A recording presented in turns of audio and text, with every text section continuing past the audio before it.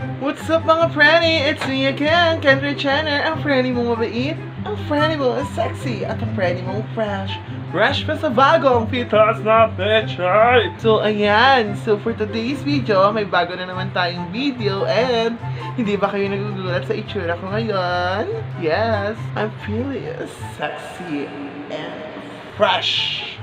Ayan, di ba? Ang ganda-ganda pa. Mukha ko Miss Universe ngayon kasi hindi kayo nagkakamali sa nababasa nyo sa ating title bar. Yes! Lalabas tayo ngayon sa labas ng ganito ang aura natin. Siyempre, naka-long dress to. Ayan, so makita ko na lang mamaya. Long dress to, tapos mag-aasta tayo as beauty queen. Ayan, mag-aastang beauty queen tayo. Tapos, edi beauty queen tayo. Siyempre, ang beauty queen is kailangan dyan, ang unang kailangan dyan is wit. Ayan, wit. Before beauty, wit muna dapat. Ayan.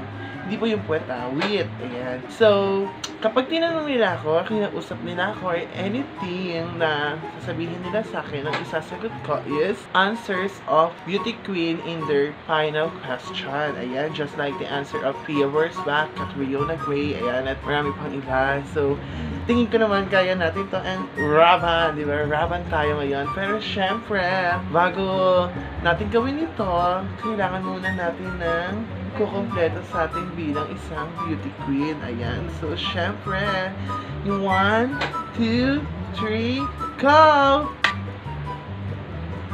Oh, di ba? Mukha na tayong beauty queen ngayon. Ayan. Kumpleto na ang ating props, trust, aura, and I can say that I am confidently beautiful with a heart, of course. Ayan. So, simulan na natin to. Lalabas na tayo ngayon. Ang ganda-ganda ko talaga. Anyways, ako nga lang po palang nag-makeup sa sarili ko. So, makikita nyo, andyan pa yung mga ginamit natin ngayon. Ayan o, andyan pa sila. Ayan.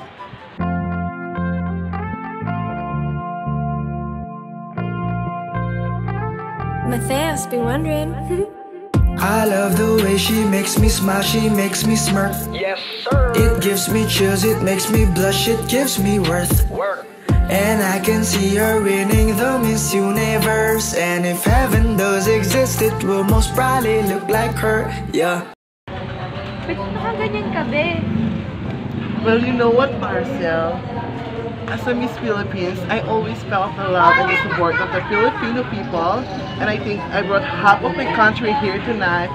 And so I will name a song, Raise Your Flag, because I stand here not as one, but as 104 million Filipinos. Thank you. So nandito po tayo ngayon sa Kendra, nag-vlog ka? I work a lot in the slums of Manila, and the lot there, it's very poor and it's very sad. And I've always taught myself to look for the beauty and it, to look in the beauty of the faces of the children, and to be grateful. And I will bring this aspect as a Miss Universe to see situations with a silver lining, and to assess where I could give something, where I could provide something as their spokesperson.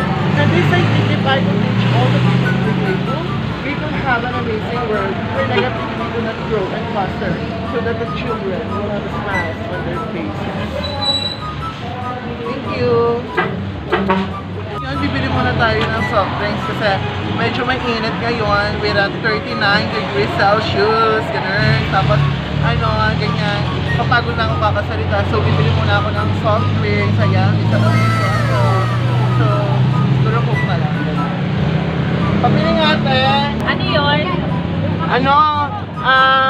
To be a Miss Universe is both of honor and a responsibility.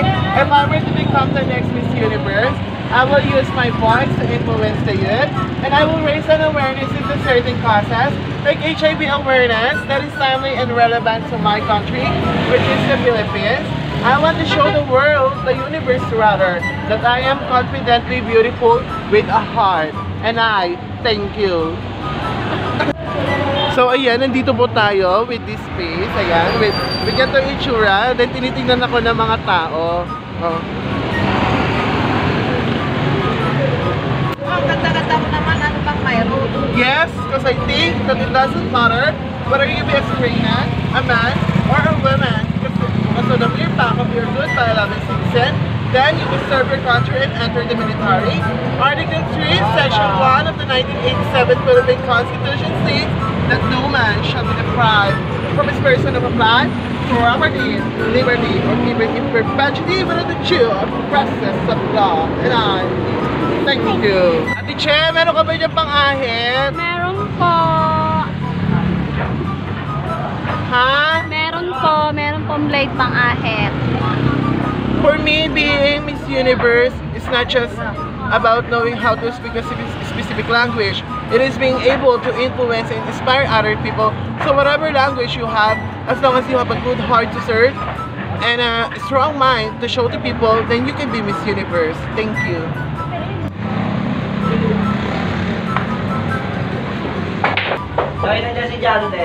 I've been for use in a medical use, but not so for recreational use, because I think if people will argue, what about alcohol and cigarettes, where everything is good, but in moderation. Thank you. I think that the United States and the Philippines had always had a good relationship with each other. We were colonized by the Americans and we have their culture and our traditions even up to these days. And I think that's very welcoming with the Americans. And I didn't see any problem with that at all. Thank you. So ayan guys, it's me again, Kendra Jenner, your one and only queen for today. So thank you guys for watching this video. Hope you guys enjoy. And sa ngayon, ayaw na nila akong kausap kasi ano daw, ayan, parang na-annoyed na sila sa akin. Kasi even kahit anong tanongin nila sa akin or kausapin nila ako, sinasagot ko sa kanila, let's say na hindi nila masyadong maintindihan. Kasi miski naman ako, hindi ko naman naiintindihan kahit kabisado ko yung mga sagot.